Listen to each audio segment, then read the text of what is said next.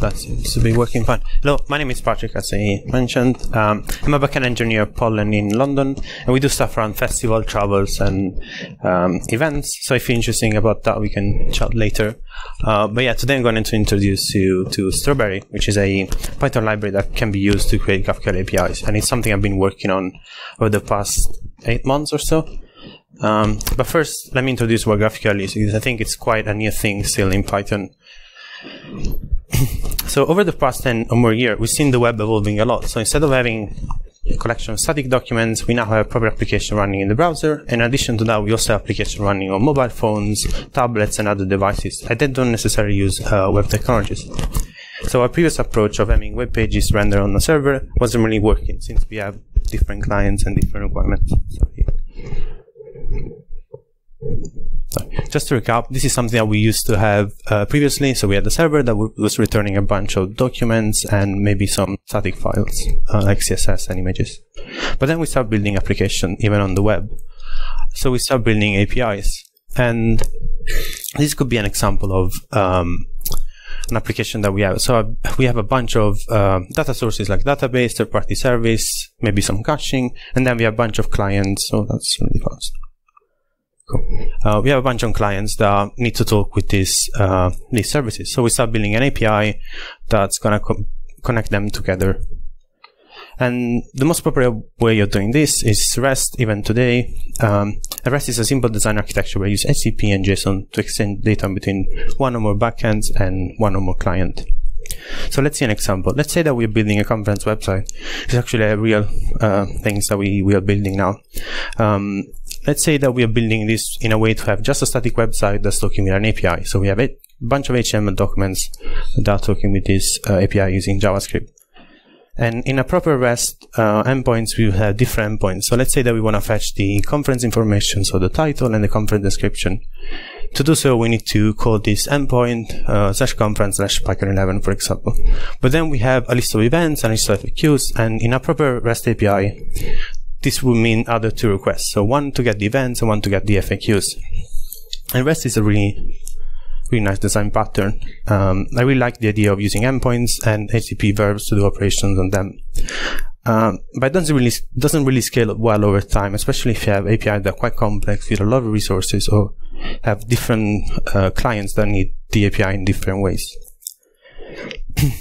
Some of the problems of REST, especially when you compare it to GraphQL, are overfetching and underfetching. Underfetching refers to not having enough data when using API, which leads to do more API calls to display all the information that you have on one page.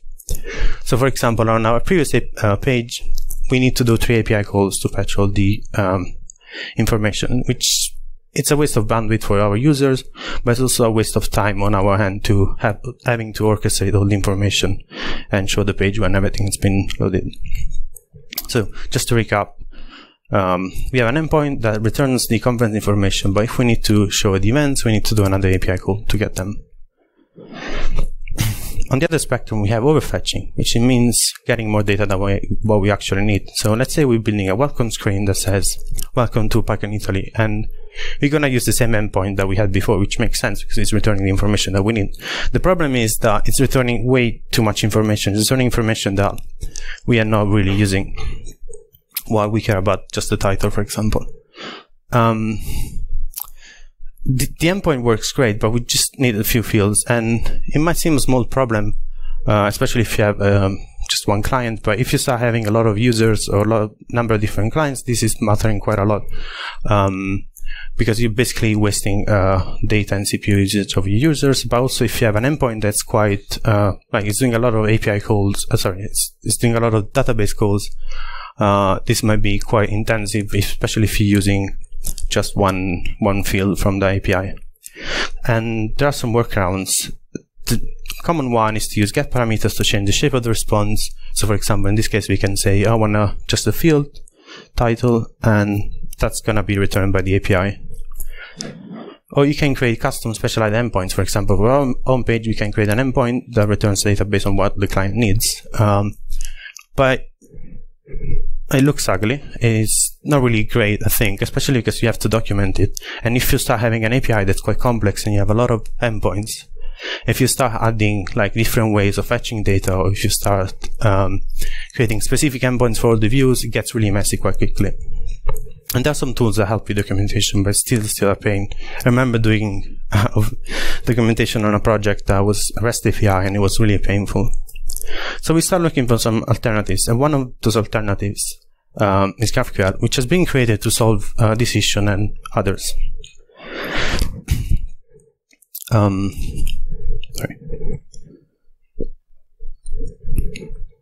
So instead of having different endpoints, you have only one endpoint where you can send a document and declare the data that you want.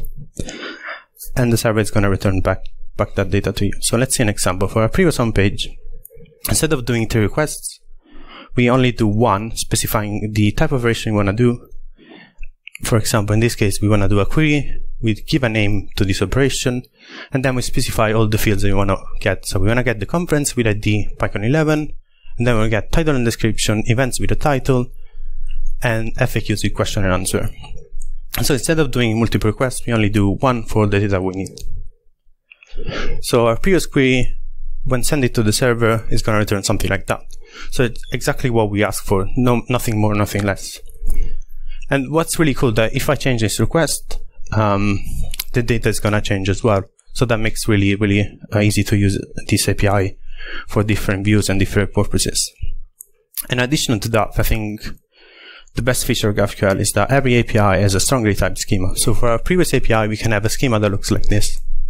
We have a type query, which is the root of our API, so it's where all the fields come from. And we have a conference field, which is accepting a code of type ID, and then it's returning a conference.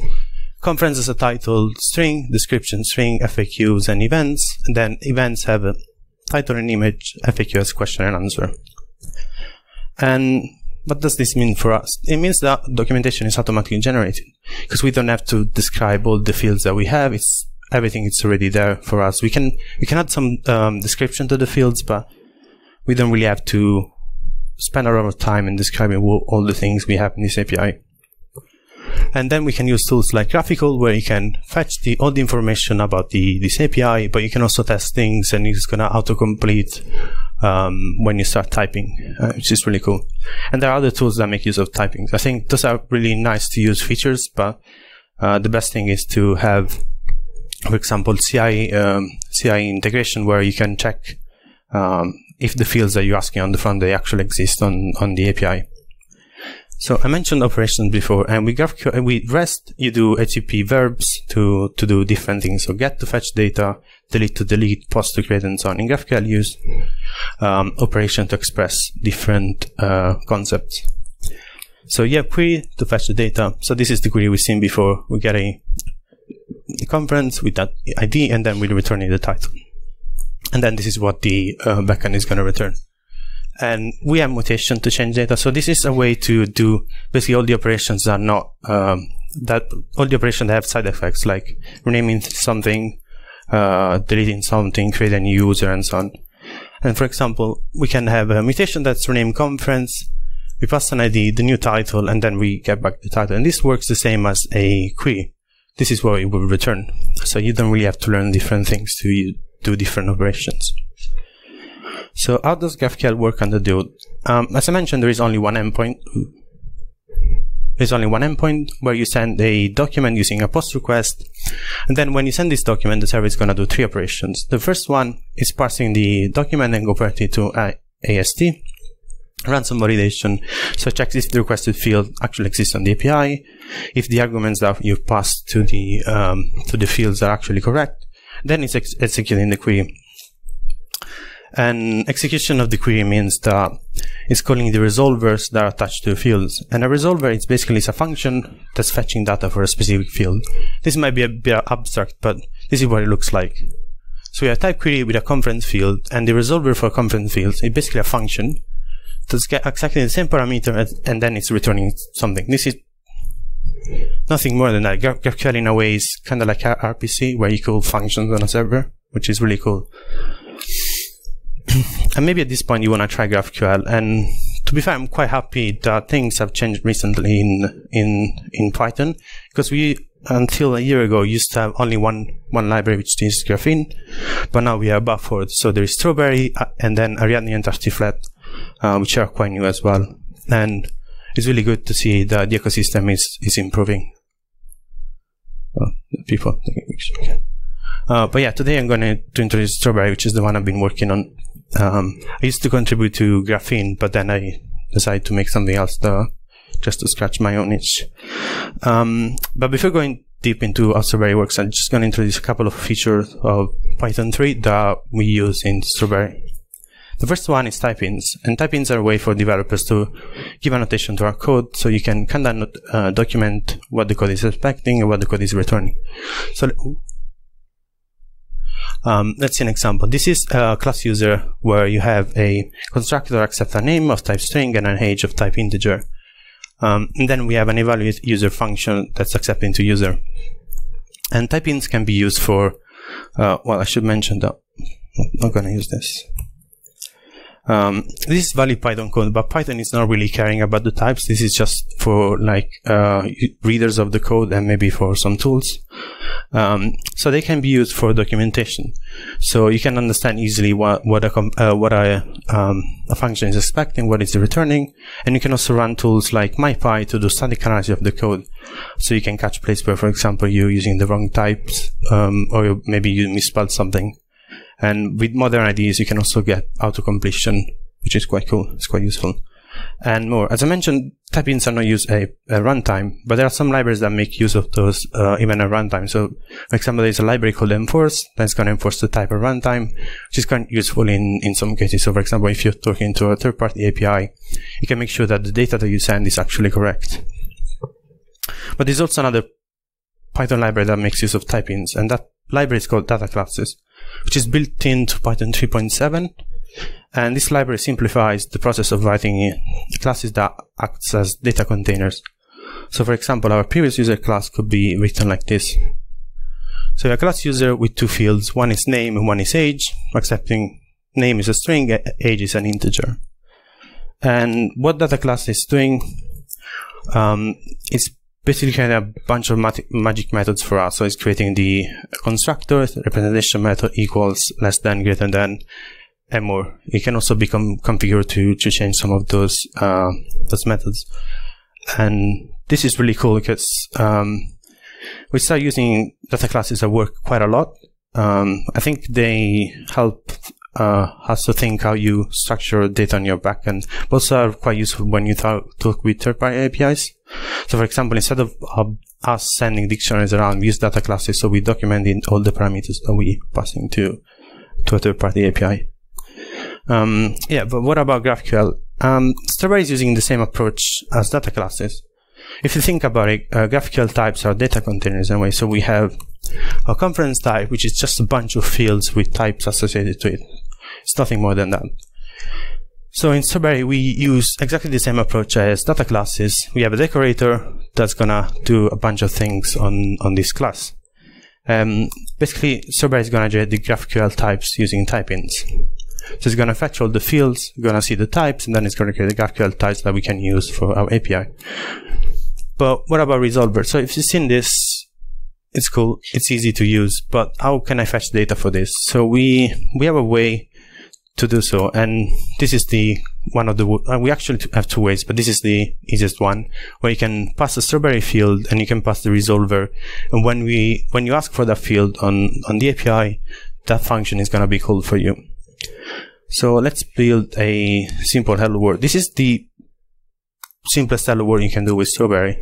Just a bunch of lines that you have a proper GraphQL API that's running in the So in this case, we have a query that has only one field called hello, which is of type string, and returns hello world. And this is also to show that you don't really have to write resolvers. There's always a default resolver attached to the fields, and it's going to return the current value of that field. And then you can generate the schema using Strawberry schema, and then this can be used with the debug server, and you have an API that's up and running for you. But yeah, let's make this a bit more dynamic. So let's say that we want to return a random greeting instead of just hello world. First thing we have to do, we have to create a function called resolve hello, where we have two parameters. Root is it's all the data that comes before this field. So in this case, it's going to be nothing because there is nothing above hello. And then info is just a bunch of information about the request. So, for example, allows you to get the current user, headers, and so on. And then return a string, and then it's returning a random choice. Then we have to change the field to specify the resolver. And actually I have a demo here.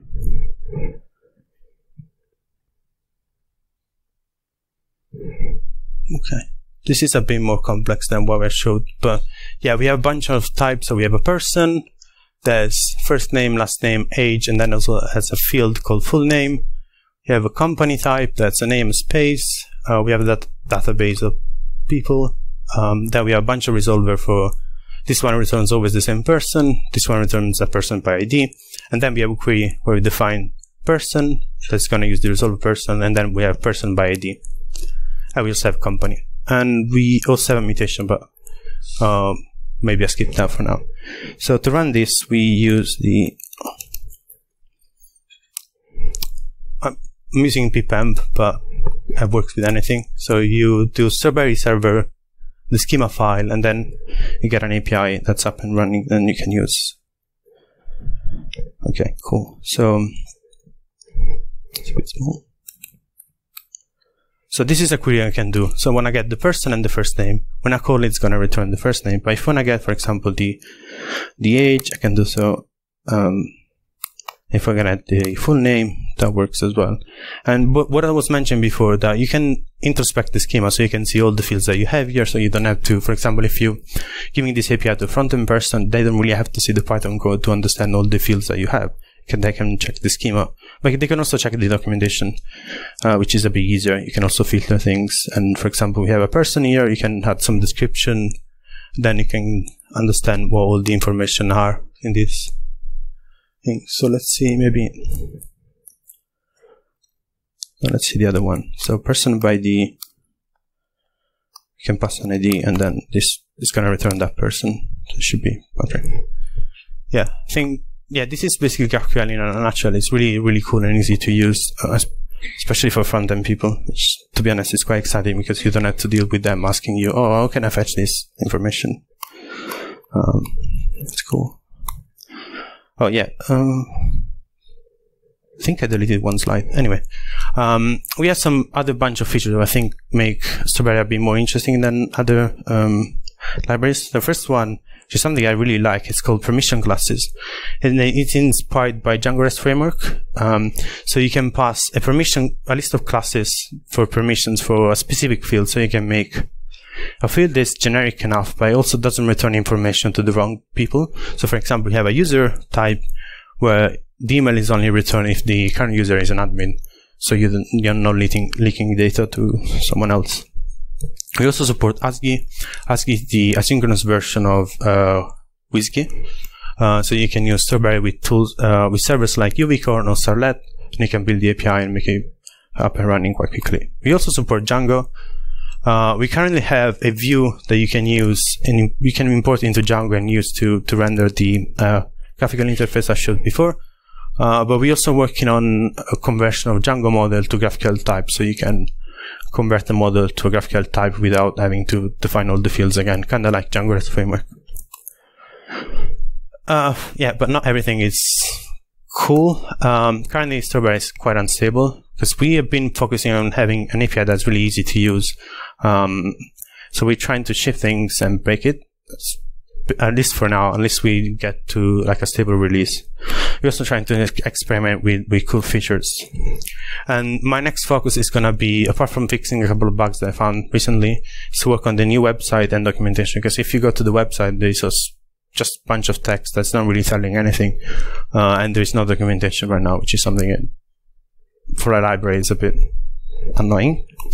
But we are looking for a contributor, and this month is Oktoberfest. So if you send pull requests, you can get a t-shirt from Oktoberfest, but you can also get a sticker from us. I have some stickers here if you want anyway, but yeah, if you send a pull request, it's better. But yeah, to be fair, it doesn't really matter if you use Strawberry or any of these other libraries. I really want to see people using GraphQL in Python, because I think Python is definitely the best language for doing backend things. So if we start improving this technology, I think it's quite amazing. It's quite useful. If we start using this technology more in Python, we're going to improve the ecosystem quite a lot. And people are taking pictures. Gonna keep this slide. But yeah, what I was going to say, I think GraphQL improves both the developer experience, especially on the client, both on the backend, and it's also going to improve the user experience for the user. So I think we should probably use this.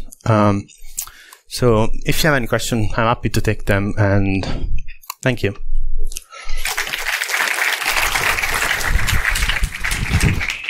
Yeah, thanks very much for the talk. We have a lot of time for questions, so I'll run around and see if there's any. So here's the first. Yeah, hi. Thanks a lot for GraphQL. I'm also a huge GraphQL fan, and very enjoying that it's right now gathering in Python some attention. And my question is, so N+1, do you somehow try to fix this issue with GraphQL? Do you have some plans? I don't think I'm going to have plans, at least for now, in Strawberry, because there are already some solutions that you can use. So maybe it's easier if I go here. So one solution is to use the info field to this is going to hold the whole GraphQL request, so you can check all the fields they're requesting. So it's easy to, for example, if using Django, to do select related or prefetch related. That's one way of doing it. There is another option that's called data loaders, which I never tried, to be honest. That would be another solution that you could try. Actually, funny enough, I had a blog post open here. I think it's probably here. Oh yeah, but yeah, so I need to read about that. But yeah, we don't really have plans for solving that, at least for now. I know there are some, like for example, for Graphene, there is a Django optimizer that's going to introspect the request. This is something that maybe we can try and support as well, but not for now. All right. Yes. Yeah. Hi. Could you tell us a bit more about performance and speed in comparison to standard REST API approach? Mm-hmm. That's a very good question. It really depends on what you're doing. So let's say that you have an API that, like a GraphQL API, that's quite optimized. So you're doing optimization also on the database level. So for example, let's say we have that conference conference field in GraphQL, and you're only fetching the title. What you could do, you can introspect the request, and you can also tell the database to just return that specific field. So that's making it should make it faster because you're just returning less data. But you can also add caching on top. I think one of the issues of GraphQL is that using post request, so that makes it really hard to cache it because you cannot use tools like Varnish or you cannot really leverage client caching that easily. There are some solutions of that. Some of them are a bit complex. Like for example, there's a way, it's called static queries. So you have a front end, you compile the queries you fetch all the queries that you have, compile them to an ID, an hash, and then you send a GET request to your GraphQL API, and then the backend is going to fetch the query associated with that ID that you're passing. And that allows you to just use GET requests, which it's making faster as well. I think with GraphQL, you need to be a bit careful. You always need to be careful, but I think it's easy to make APIs that are quite slow because you can fetch everything you want. So for example, if you have an API that's straight converting from a Django models, for example, you can fetch all the related fields and you can go really deep, and that's going to make it slow. So yeah, depends on use cases. There are some things you can do to prevent that. We can chat later if you. Thanks very much. Thanks. What does using this with the async frameworks look like? Is it as simple as declaring the resolvers as being asynchronous? Yes. That's a slide I deleted for some reason. Let's see if I have it. Oh yeah, that was the one.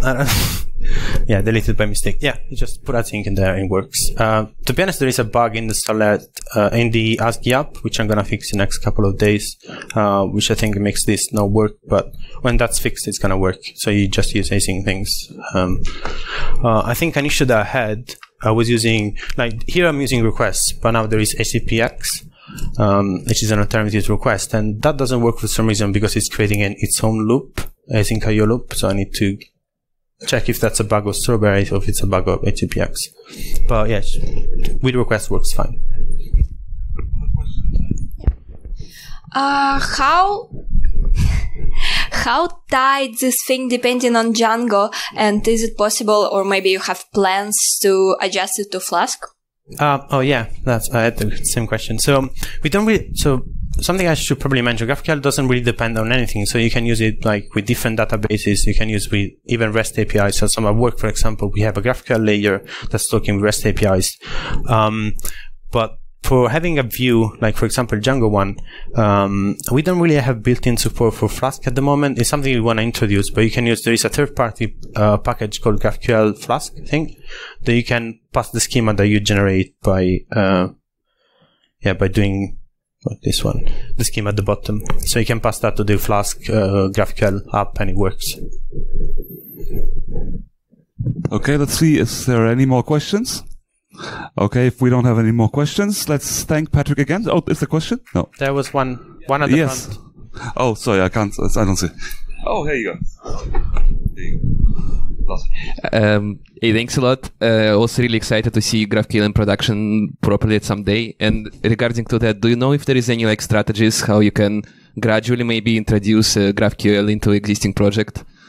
Like if there is anything that helps you like get started? Yes, it depends what you have already. So if you have REST APIs, something you could do, you can have an API gateway in front of the REST API. So you have this gateway, then instead